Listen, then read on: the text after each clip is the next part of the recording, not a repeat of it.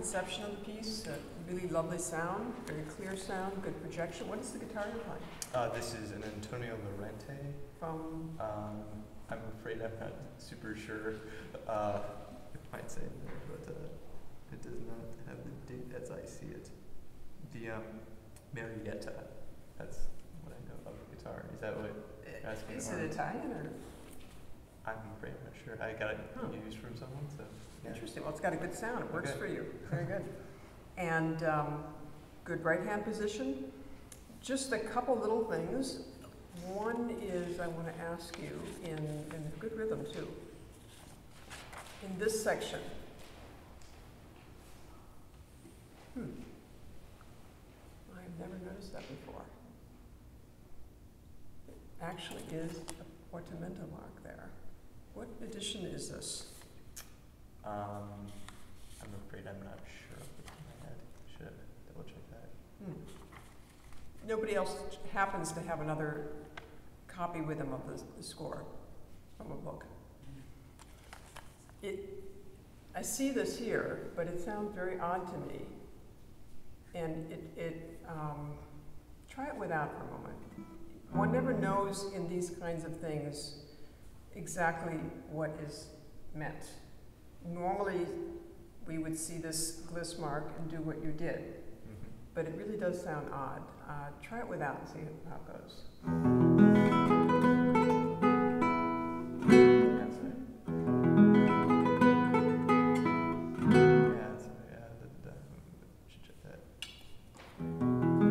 You're going to use the exact same fingering, but instead of dragging your first fingering, play it a few times till you're comfortable, and then we'll compare it. Right. Good. Now do what you did earlier. It's just totally bizarre. I would not do it. Okay. I don't care what's in the score. It just is just not musical. It seems to also kind of break up the rhythm. It does a lot of things. Okay. So we're just going to cross that off. And as I say, I have never seen that before, and I've never heard it before. So the other thing I want to ask you about is when you get little bass figuration. It's right here. Could you play this for me? Maybe to get in the spirit of it, you could just take it from this little chord section.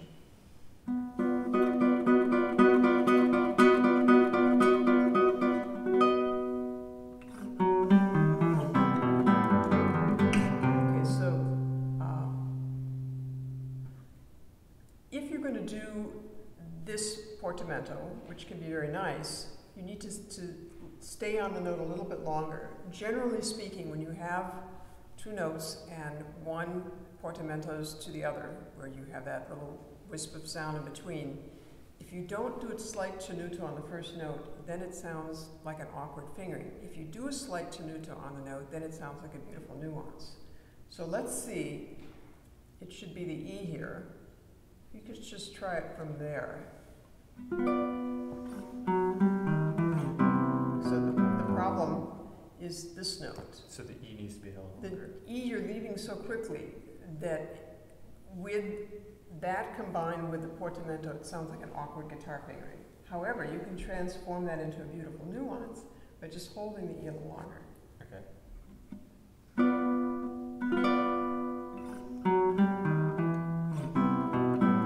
That might be a little too long, so okay. somewhere in between too long and too short. Try it again. Okay.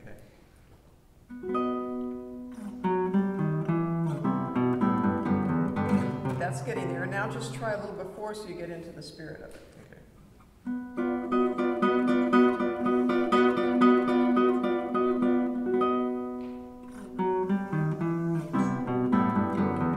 Right.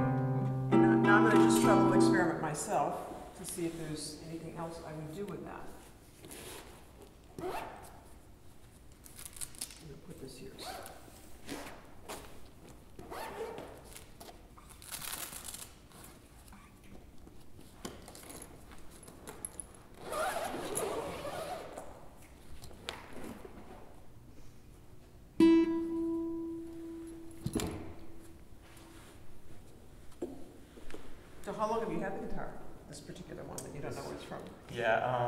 string guitar? Exactly.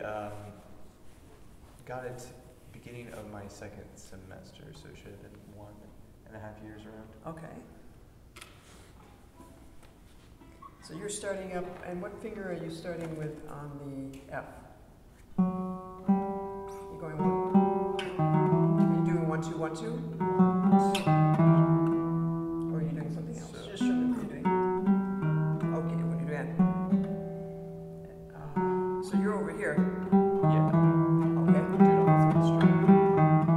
And then you're going to 3. You're I going just to do 4. 4 and then just go 2 on the B here. You're going to 4.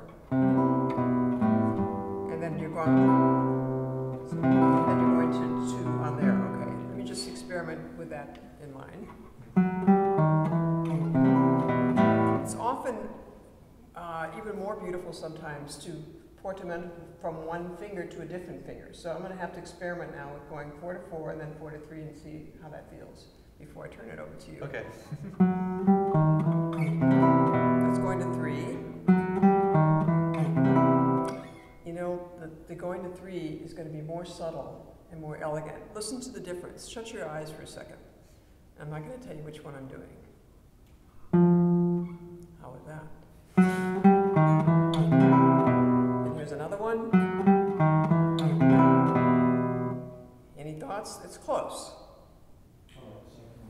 So do I. Guess what? 3 to 4. Oh my goodness, that's 4 to 3. Yes. So it just it connects better because you're not traveling all the frets with the same fingers. Versus just something more awkward about that. This is just a little more subtle. So you're technically like going here with 4 and then you So I'm not going with 4. You're going 4/4, right? Well, I'm just Or did saying, I like, you imagine kind of go to the 4th fret and then you transfer. Well, I have to go to the 4th fret. I can't change the notes. Okay. So that I can't do. But I can change the finger that goes to the 4th fret. So in this case, I'm going from the 4th finger to the 3rd finger on the 3rd fret. Mm-hmm. Isn't that the note, the fret we want? Yes. So, as opposed to going with this finger. So just try that. Let's just make it even simpler.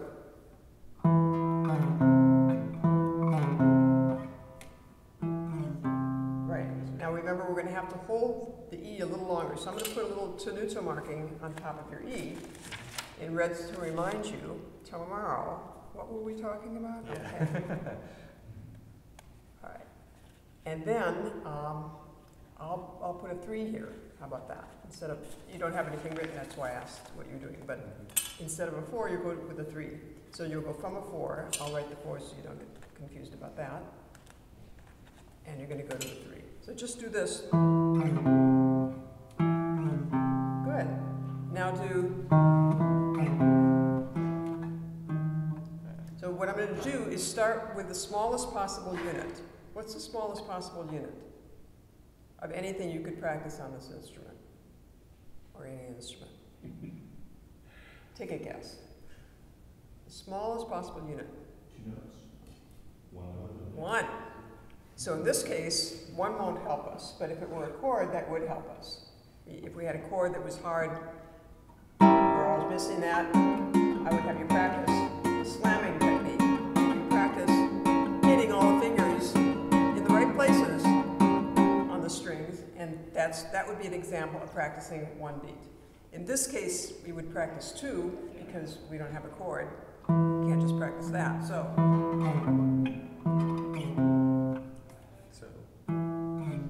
good. And now we're going to add 1 more note in front of that. Excellent. Do it again. Good. Now, let's see if we can add another note.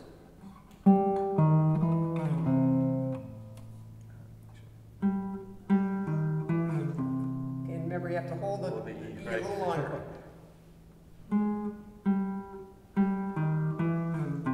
Good.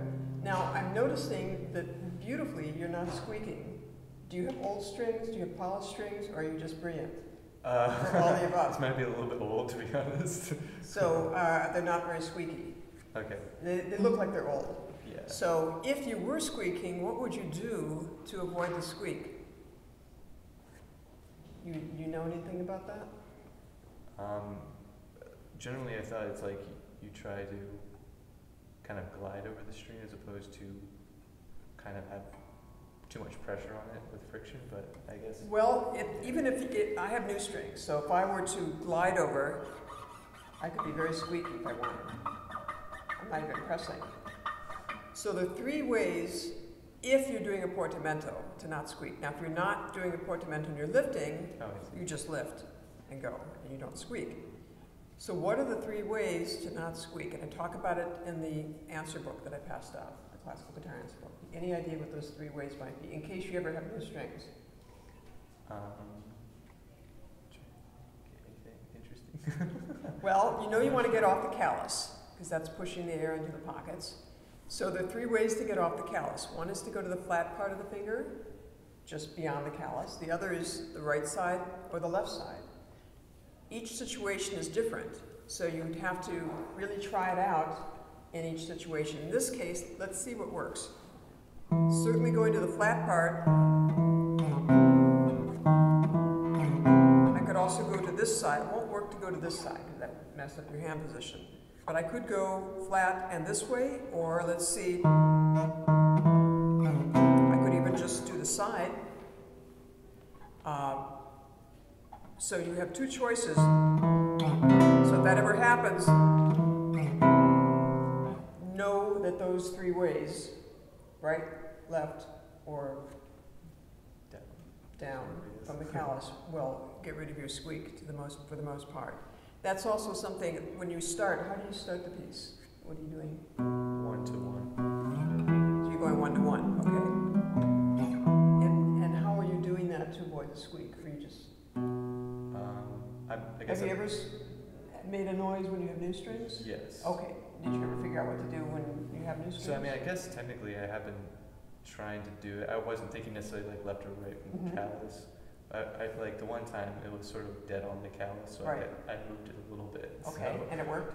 Yeah, I kind of thought, moved my hand sort of that way. You could always do the flat part, so here, see I'm not squeaking, and I have very new strings.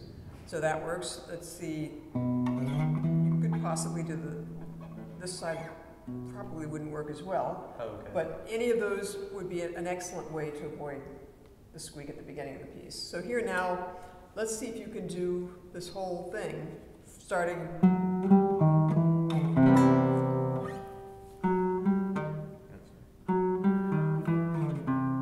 Good. And then I think you have a chord, right? Yeah. See how that doesn't sound so good when you don't give a long enough time to the E? So let's just go back to this for a second.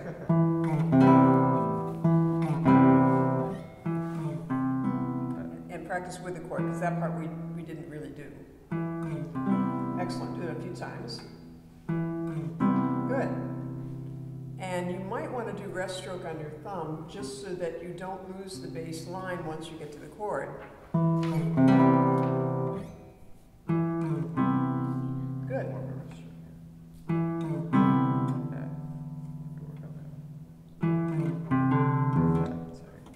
So if we were just taking that situation of the chord, let me just see if you can do a rest stroke.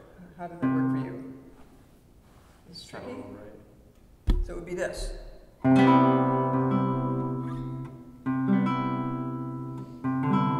little bit tricky, I guess. So you haven't practiced that, so there's an exercise that I can give you that will make that very easy. So whenever you get to a situation where you want to bring out a bass note, and it might involve using a rest stroke in the thumb, it's also described in the answer book. It's a technique where we do something that's twice as hard. Have you ever done something twice as hard, then you go to the half as hard and it's really easy? Yeah. And that used to be the hard thing? Okay, so in this case, what we're going to do is train you to do 2 rest strokes at the same time, one with a thumb and one with a finger. Then when you go to this is going to be easy. So the first exercise is every 4 beats, there will be 2 rest strokes. One with a finger, one with a thumb. So that's the first note. So 1, 2, 3, 4. Everything else was free stroke. And the next one, so I'm doing thumb and M finger rest stroke. The first one is thumb and A finger rest stroke.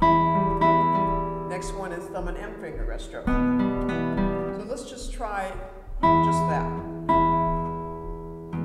Yeah, tricky.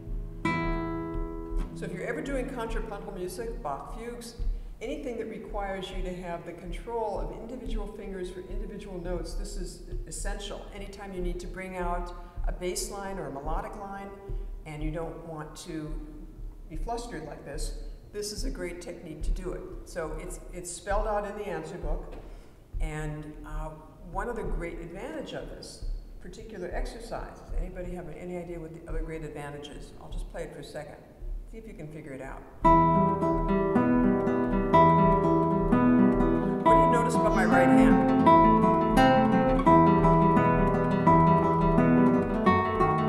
Notice anything about my right hand? Something that it's doing or not doing? You're not changing position. Right. I'm not moving it. I'm staying in the position. Now, have you ever noticed that people have difficulty sometimes switching from free stroke to rest stroke? They do this for the rest stroke and this for the free stroke. Yeah.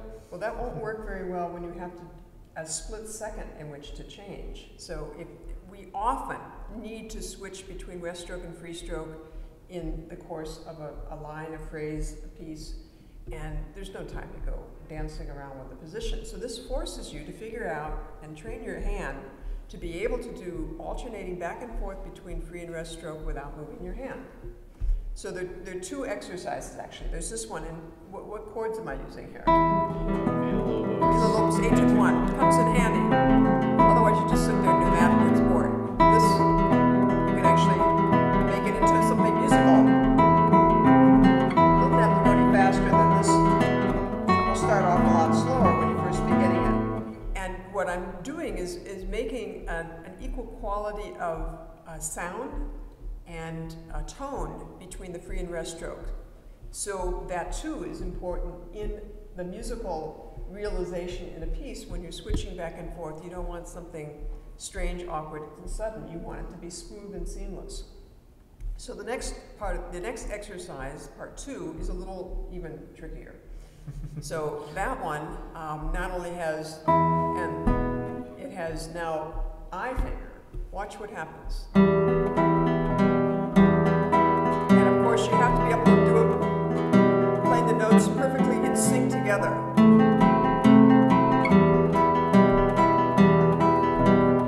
Now, look at this one. You have to land on the same string with both fingers. Don't try this at home. Okay, so let's try the first one. This is, that would be the 3rd string and the 6th. Good, you just did it. Now the next one would be, actually the 5th string. Oh, 5th string. Yeah, you land on the 4th.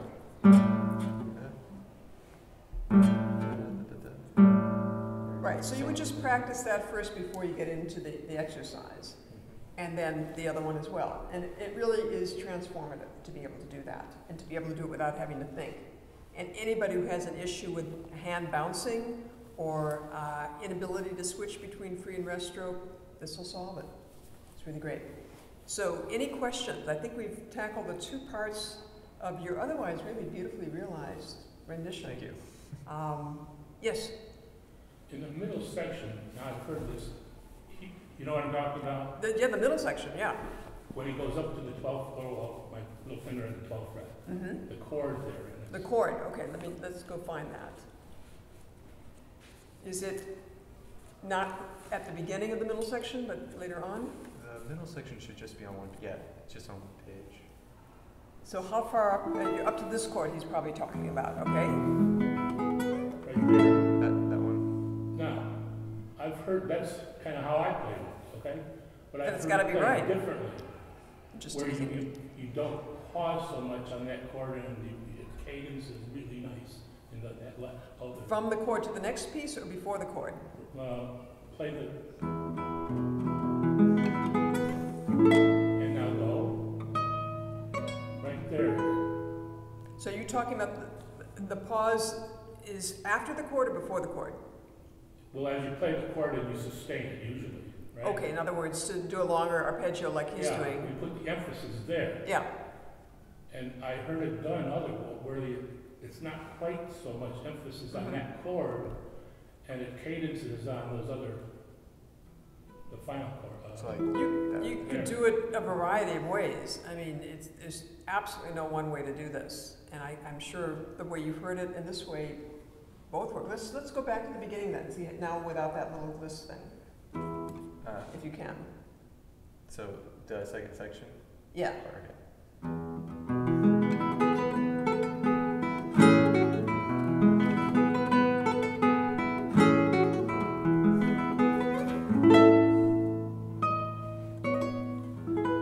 So what he's doing is really broadening the tempo, actually, of that 3/4. It's pretty broad there. You might not necessarily have to take so long. Let's try less change of tempo. Okay.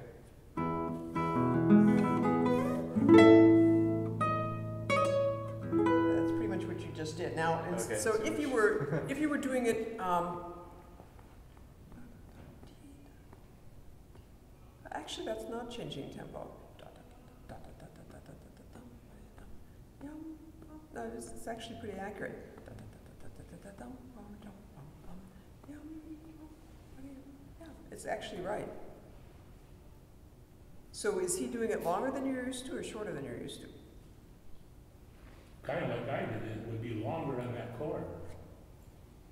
Sustaining that chord. Yeah, I think it's working. You know, you have a range of possibilities there. Good. You know, I can't remember his name, the Polish guitarist Island or something like that. It doesn't matter. It's just the idea that there are different ways of doing it, and certainly Well, elongating that first chord is fine. I heard that and I went, whoa. Yeah, I'm not, I'd have to hear it. But in any case, any other questions? Or are we good on this one? Thank you so much. Thank you very much.